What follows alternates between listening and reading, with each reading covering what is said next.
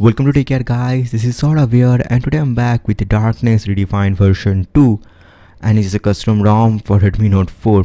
Well guys, this ROM is a very good ROM. I mean, you can easily go for that. The main attraction of this ROM is its black theme. People who are following me for quite a long time knows that my favorite color is black, at least for mobile phones.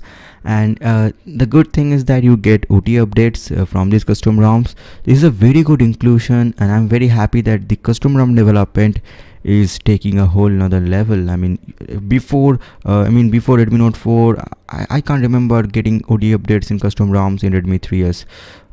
That's a very good thing. Well, it runs on Nougat, I hope you have seen that, and 7.1.2, that's a very good thing. And yeah, it is an official build, so you don't have to worry about it. We will get further support for this ROM. If you really want to do more development in your device, make sure to enable the USB debugging. Well, this is a very good ROM. Only one bug which is very common, and it is the jump to camera. The thing is, pressing the power button twice takes you to the camera app. Sometimes it works, sometimes it doesn't. I get around 1.5 GB free on the very first boot.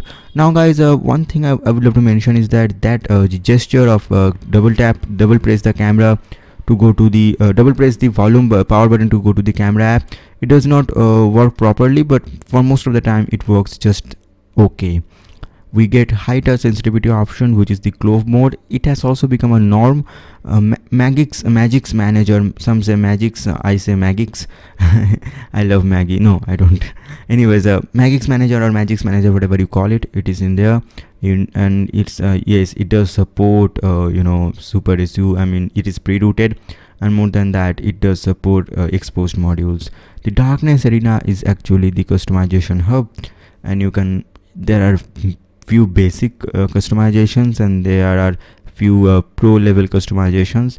Now it entirely depends up to you whether you should use it or not. In case of battery backup, I haven't tested the battery performance till 20%, but I'm still using it, the Darkness Redefined ROM, and the battery performance is good. It's just like MIUI, not better than that, not less than that. It's just good. I mean, 4000 mAh battery is way more than you can expect. I mean, battery backup is 1 to 1.5 days based on normal to moderate usage.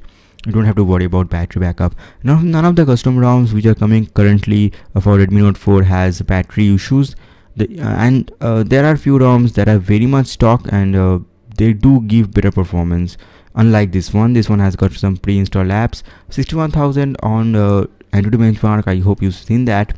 That's average, that's okay. And there is the audio effects. Audio effects, you all know that audio effects equalizer.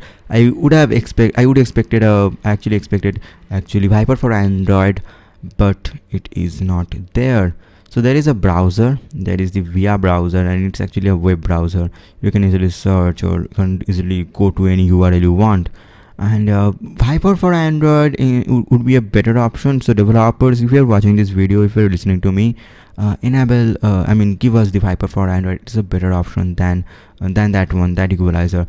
So Geo VoLTE calling works. I haven't tested video calling, is because there is no support for that as of now. VoLTE calling works without any hassle. The quality is good. I haven't faced any call drops still now. And camera app is also good. Basically, there is nothing bad in this ROM. I really love the ROM, especially the back, the black outlook, the black color. It looks great on my gray colored Redmi Note 4. For a golden edition, it might not be that much good, but for black editions, I mean for black front like my device, it is just awesome. And this is all that I had to say. Now one more thing I'm gonna show you is the video calling, the video shooting thing is that there is no video crop. That is a very good thing. It doesn't zoom in, so if you are shooting a photo, you can easily go to video and you don't have to move back to take that perfect shot. And that's a very good advantage for a lot of people who prefer videography and photography at the same time.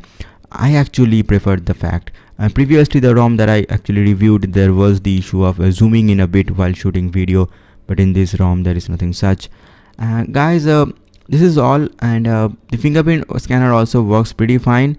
And I would have expected Viper for Android, so let's just hope that they provide us Viper for Android on the next build. their fingerprint scanner does work like I'm showing you right now. So this is all for today guys. I hope you loved this video. If you really loved it, vote it up, and if you disliked it, vote it down.